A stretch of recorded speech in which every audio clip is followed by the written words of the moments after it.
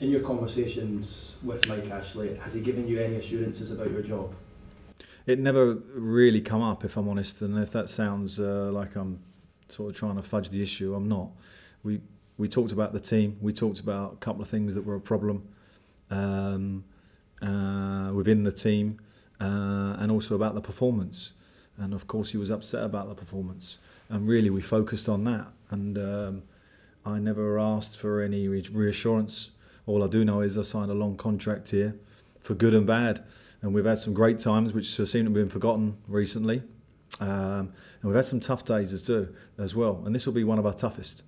I can think of some tough games I've had as manager here, but the environment for the players on Saturday will probably be as tough as it's ever been, and we have to accept that, and we have to know that Hull are going to come and make good use of our situation and make it difficult for us. Given the start to the season, Alan, do you accept that you're fighting for your job?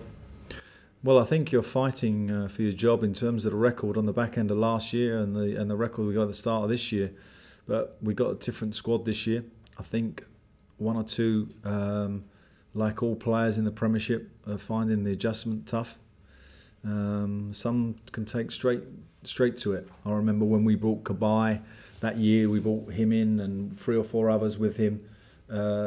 We just hit the ground running, and everyone was surprised that happened. And it is a surprise, I think, because the more knowledgeable you get about players coming and adjusting to the Premiership, it takes time. And I think 1 or 2 of our players, particularly without the win, have found that a little bit tough.